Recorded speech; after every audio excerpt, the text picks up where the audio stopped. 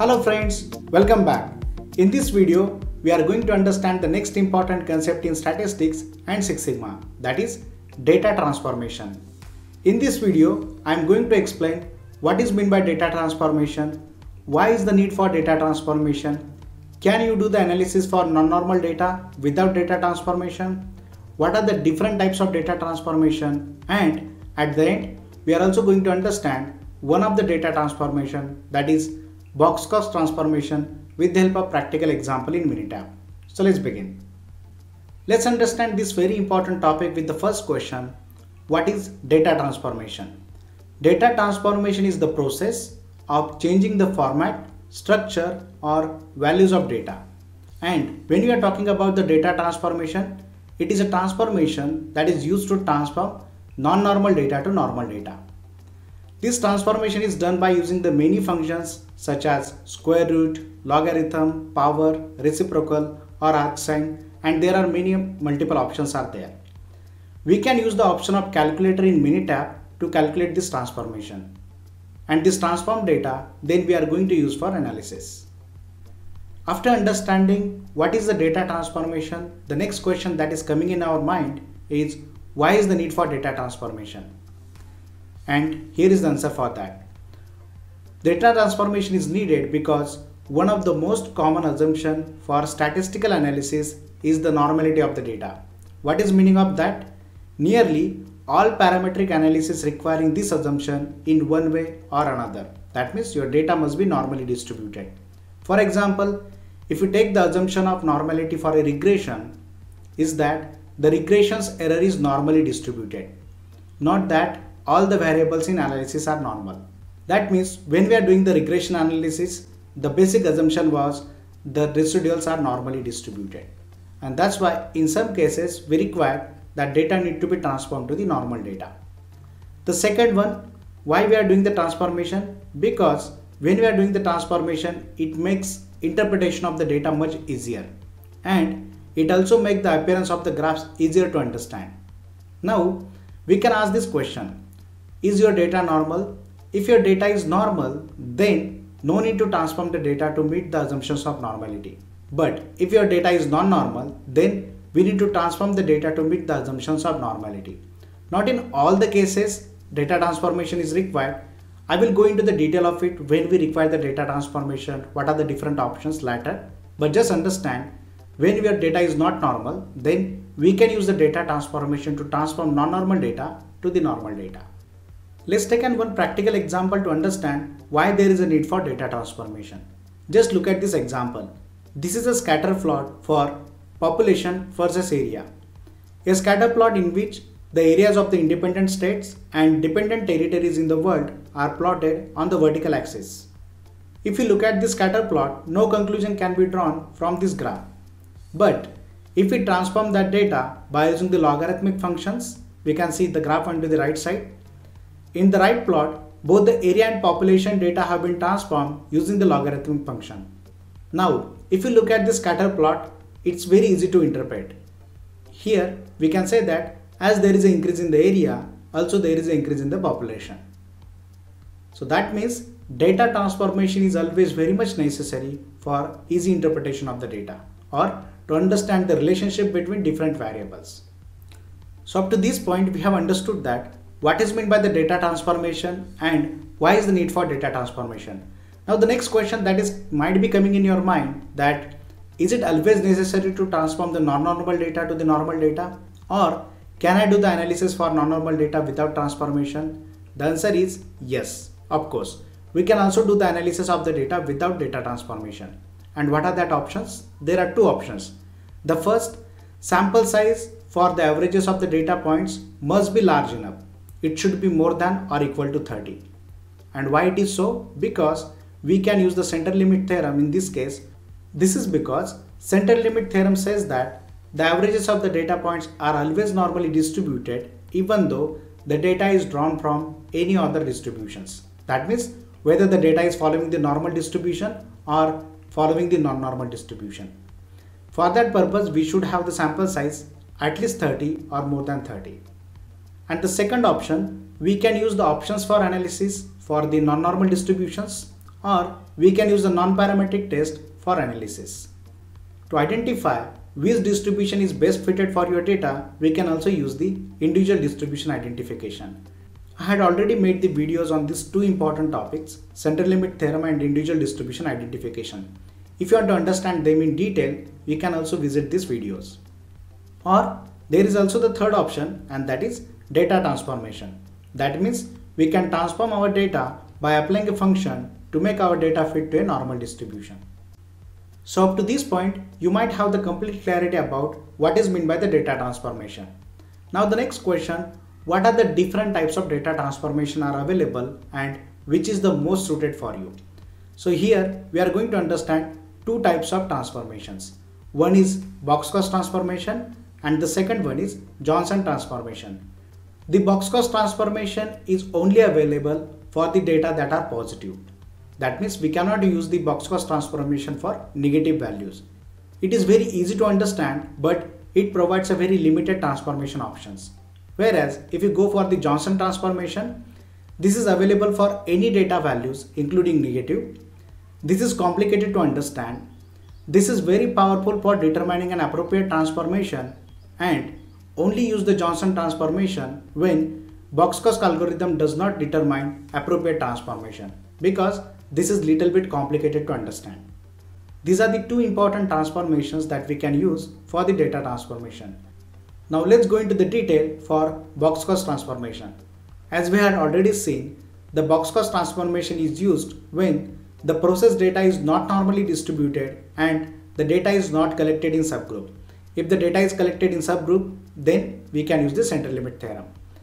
Residuals are not normally distributed, and if they don't have the constant variance, in that case also we need to use the Box-Cox transformation. We can use the Box-Cox transformation when all values must be greater than 0. That means there is no negative value in our data set and the entire data must be for the continuous variables. Now let's understand the detailed procedure to perform this Box-Cox transformation with the help of practical example in Minitab.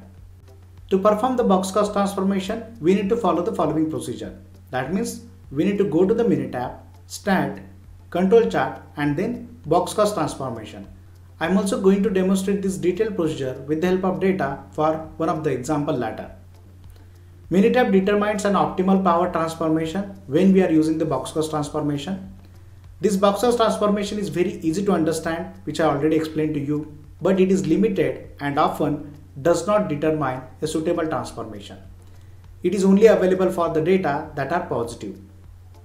We are going to perform this Box-Cox transformation on our response data when the residuals are not normally distributed or do not have the constant variance.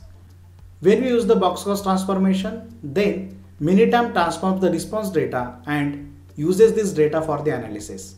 And that data can be used for easy interpretation of the results or to identify the relationship between multiple variables. In regression analysis, under most conditions, it is not necessary to correct the non-normality unless the data are highly skewed. When we are performing the Box-Cox transformation, we can select the lambda value that Minitab uses to transform the data. When we are doing no transformation, that means in that case we are using the original response data. And when we are using the optimal lambda value, then in that case we are selecting the lambda value which should produce the best fitting transformation. By default, Minitab rounds the optimal lambda to 0.5 or the nearest integer. For example, Minitab rounds lambda to -1, -0.5, 0, 1, 1.5, 2. So that is an increment of 0.5. When lambda is equal to 0, then we are performing the transformation function as natural log. That means we use the natural log of your data. When lambda is equal to 0.5, then we are performing the square root function. That means we use the square root of your data.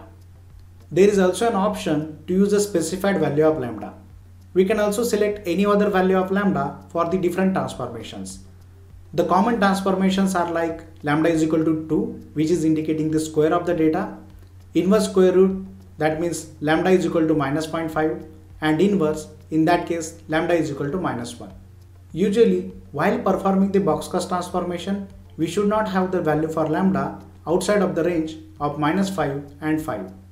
These are the common Box-Cox transformations that we can use. When the lambda value is -3, then the transform data will be 1 upon y cube. When our lambda value is equal to -2, then the transform data value will be 1 upon y square. When the lambda value is equal to -1, then the transform data will be 1 upon y, that is the inverse or reciprocal of the data. When the lambda value is -0.5, then the transform data will be 1 upon square root of y. When the lambda value is equal to 0, then we are using the logarithmic function, log of y. When lambda is equal to 0.5, then we will be having the transform data function which is equal to square root of y. When lambda is equal to 1, then we are using the original data for analysis. That means when the value for lambda is equal to 1, we are not using any data transformations. When the lambda is equal to 2, then we are having the transform data function as a square of the data. And when lambda is equal to 3, we will be having the transform data as a function of cube of the respective data points. These are some of the common values of lambda that can use for the Box-Cox transformation. Now let's understand this Box-Cox transformation with the help of one practical example. A textile manufacturer developed a solar energy system to preheat feed water for a boiler that is a part of the power system for the manufacturing process. A technician monitors the amount of energy that is used each hour to make sure that the preheat process is stable. The technician then conducts a normality test on the data and finds that the data do not follow a normal distribution. The technician then conducts a Box-Cox transformation to determine whether it is appropriate for the transformation or not. This is the data collected by a technician for the amount of energy consumed. Now let's first see whether it is following the normal distribution or not. To check whether it is following the normal distribution or not, we can perform the normality test. For that purpose, go to the Stat, Basic Statistics, and then we can select the option for Normality Test. In Normality Test, we can select the variable as energy and then click OK.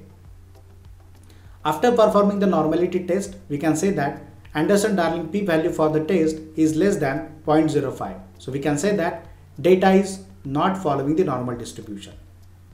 Once we confirm that the data is not following the normal distribution, now let's transform this data to the normal distribution by using Box-Cox transformation.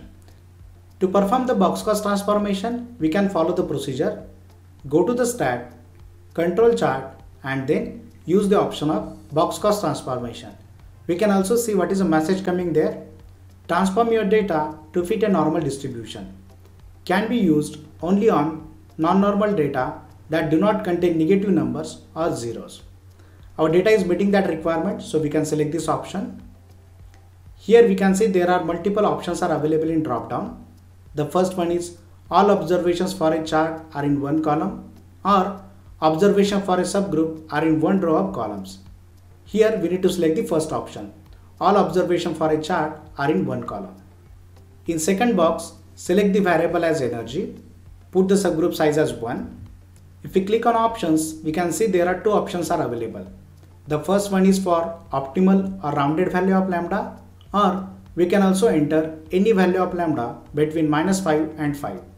So let's keep the default selection of optimal or rounded value of lambda, and we can also store the transform data in one of the column.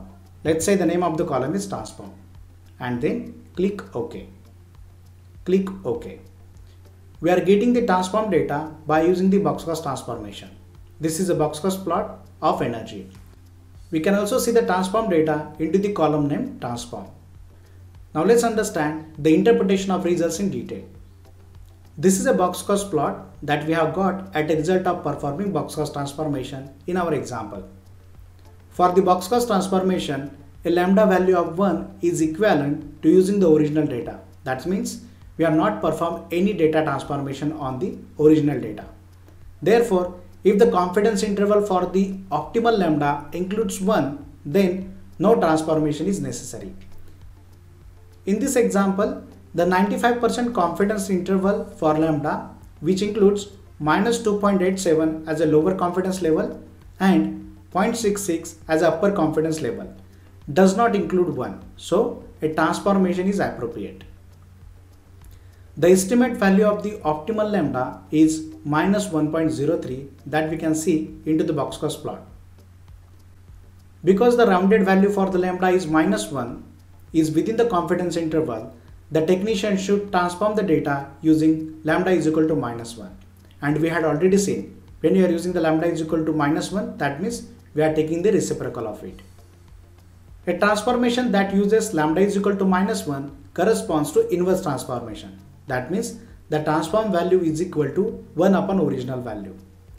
In this example, the 95% confidence interval for lambda, which includes minus 2.87 as a lower confidence level and 0.66 as a upper confidence level, does not include 1. So we can say that the transformation is appropriate. This is all about data transformation and one of the type of data transformation, that is Box-Cox transformation, with the help of practical example in Minitab. Now at the end of this video, if you found this information useful, then please do not forget to like and comment. If you want to get such valuable information in future as well, then please do not forget to subscribe and click on the bell icon to get all notifications. Finally, if you want to learn Lean Six Sigma most effectively and practically, then please visit at vijaysabe.co/join. Thank you for watching and see you in the next video.